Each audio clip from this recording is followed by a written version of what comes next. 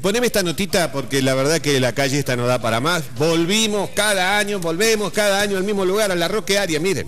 Una calle me separa.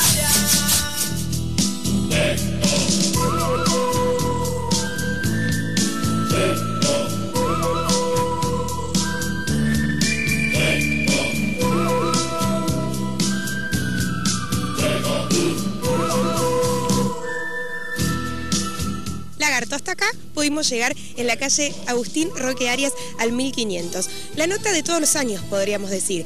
En marzo del 2013, en marzo de 2014 y en junio de 2015 vinimos a cronicar esta misma situación. Los vecinos tienen que cortar este fragmento de la calle Roque Arias porque es intransitable debido a la cantidad de pozos y el mal estado en el que se encuentra.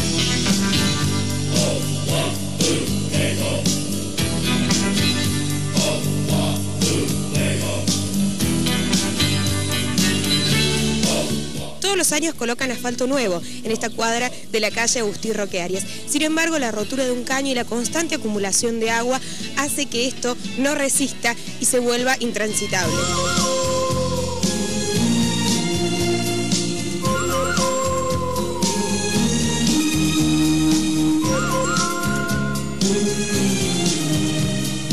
Esta calle que es importantísima para agilizar el tránsito vehicular en la ciudad porque une Ruta 20 con Avenida Colón, digamos que prácticamente zona sur con zona norte de la ciudad, no se puede utilizar hace ya 2 meses por el estado en el que se encuentra, como observábamos recién.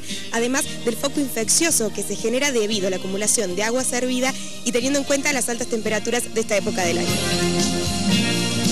Bueno, muy bien, ahí me parece que tendría que trabajar el gobierno y la municipalidad y hacer una avenida que está de alguna manera comenzado ahí desde la zona del club Las Palmas hacia adelante, está en doble mano hecho y llega un momento en que se termina. Y hay inclusive espacio y algunos terrenos que han construido con un retiro importante y se podría hacer de doble mano hasta la Ruta 20, sería de muchísima utilidad eso, de mucha utilidad.